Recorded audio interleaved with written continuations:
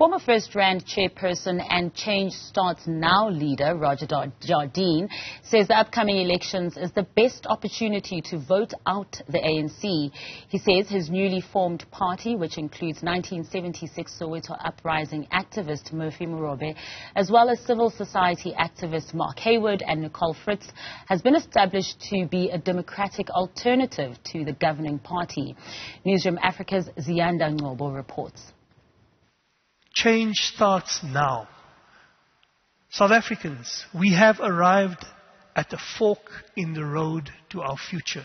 Former freedom fighter turned businessman and now politician, Roger Jardine is promising South Africans to bring an alternative to the governing African National Congress. There's lots of speculation on where the ANC will end up post-election. It may receive as little as 40% of the vote in the upcoming elections. The message that we are getting consistently as we talk to people across this country is that the ANC is a party that belongs in the past. As a newly formed party, which doesn't have any political heavyweights who've been active on the ground in recent times, part of the challenge with taking on the ANC is contending with its well-oiled election machinery, which reaches almost all corners of the country. Jardine says their organization is adopting a different approach to the political landscape, which entails using modern methods that aren't rigorously employed by the more well-established parties.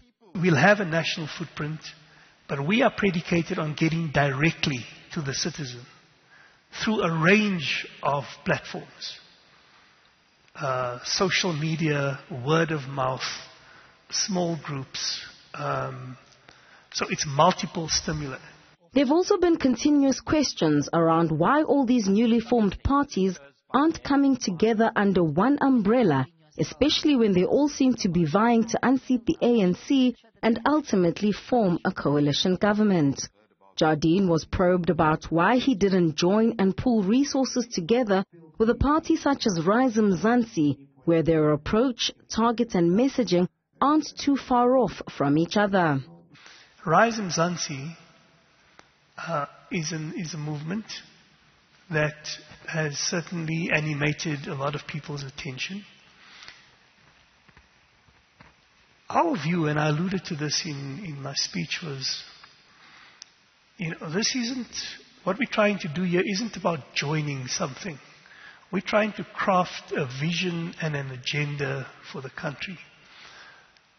A collaboration with Rise Mzansi down the line is not something that one should rule out. A more detailed vision and plan for the party will be outlined when it launches its manifesto on the 19th of February.